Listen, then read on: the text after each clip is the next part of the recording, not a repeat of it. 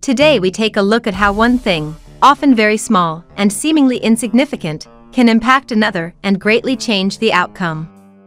It's the same way with an idea too. That is, every great and good thing first started as an inkling of an idea in one person's head, and from there it grew. So don't doubt yourself when you get a good idea. It just might be the next great thing. It was on April 16th, in 2008, that Edward Lorenz retired for good. He was the American mathematician and meteorologist who was running some computer programs in 1961 to attempt to predict the weather. He would change one very small variable, and then run the same program again. It took the computer several hours to run all of the numbers, but he would get a wildly different outcome from such a small change.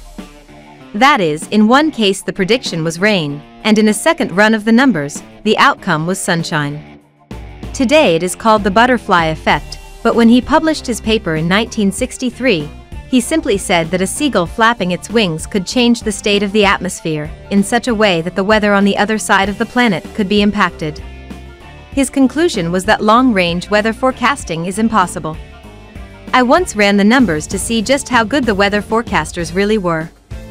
It turns out that they are rather good at telling us what the weather will be as far out as 36 hours, but it falls off rather quickly after that. If you want a better prediction than the weather forecasters, for a few days out, flip a coin and you will have better odds. For this, you can thank a seagull or a butterfly.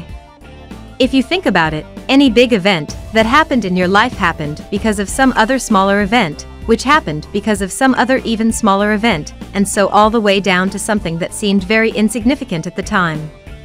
Pay attention to the little things because, like seeds, they can become big things like the mighty oak. As the twig is bent, so grows the tree. Encourage little things. They really are that important.